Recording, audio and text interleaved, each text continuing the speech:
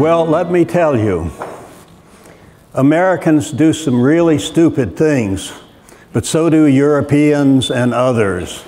And you'll see the aerial spraying in London, Paris, Geneva, and in Egypt, in Luxor, and all over the world. This is a concerted effort.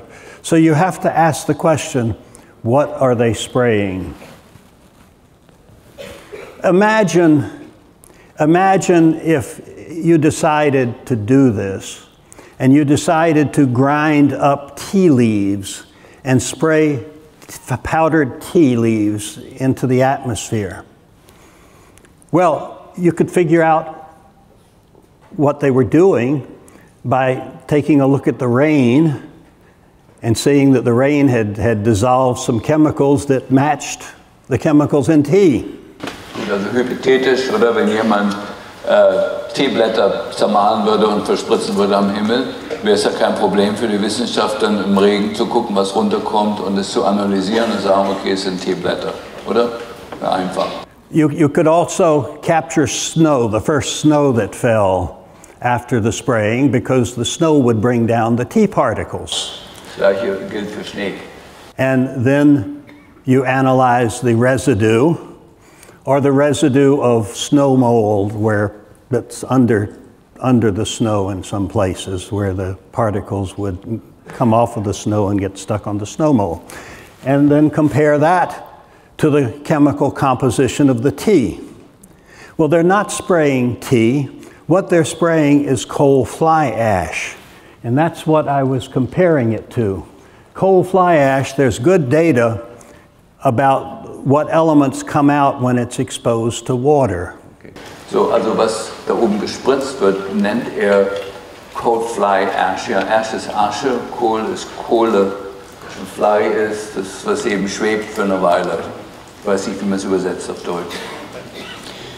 When coal is burned by electric utilities, for example, the heavy ash settles. The coal fly ash forms in the hot gases above the burner as tiny particles, mostly spheres or composite spheres. Okay, also er sagt das Beispiel, dass man versteht, wie das zustande kommt. Wenn man Kohle verbrennt in Kohlekraftwerken, gibt es einen Teil, der nach unten fällt und einen Teil von diesen Feinstaub-Schwebeteilchen, die sich von der Kohle her bilden, und das ist diese Coal Fly Ash. Now, in Western nations, the coal fly ash is trapped electrostatically by law because it's so toxic. Gut, und in den Kohlekraftwerken wird es elektrostatisch absorbiert, weil es sehr, sehr toxisch ist. So it's maybe the second largest industrial waste product globally. Ja, das zweitgrößte industrielle Schadennebenprodukt, was es gibt in der Industrie. And it forms in just the size that would be convenient for spraying into the atmosphere. Die Partikelgröße ist aber ideal, sie am Himmel zu verspritzen, weil sie eben für eine Weile schweben bleibt.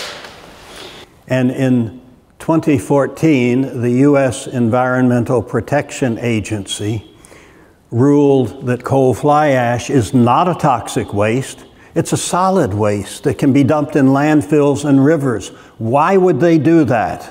Ja, 2014 hat die amerikanische Gesundheitsbehörde die Gesetzeslage verändert und gesagt, plötzlich ist dieser Stoff nicht mehr schädlich, sondern darf in Müllgruben und so in die Erde gegeben werden ohne Probleme. Well, I think the reason is so that the U.S. Air Force and its contractors and the NATO and who knows who else can't be accused of spraying toxic waste into the air. But a regulation doesn't change. This is a toxic nightmare. Gut, und er sagt eben, und der Grund natürlich, warum die Gesetzeslage da verändert wurde, ist, damit das Militär später nicht angeklagt werden darf, dass sie was Toxisches am Himmel verspritzen. Wenn es für die Erde nicht mehr toxisch ist, plötzlich seit 2014, kann man es ja überall verwenden. And you can see there's a whole host of elements in there that are detrimental to life.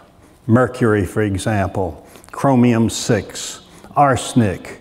I mean, it goes on and on. Das ist die Liste, hier rechts ist die lange Liste von toxischen Metallen, die schädlich sind für unsere Gesundheit, angefangen vom Aluminium, Arsen, dann erwähnter Chrom-6, das ist dieser Film mit Julia Roberts über Chrom-6, was jemand gesehen hat, wie heißt der auf Deutsch, weiß jemand? Hat sie einen Oscar für gekriegt. Aaron Brockovich, das war Chrom-6, ja, und das ist auch mit drin. Hochgradig krebserregend.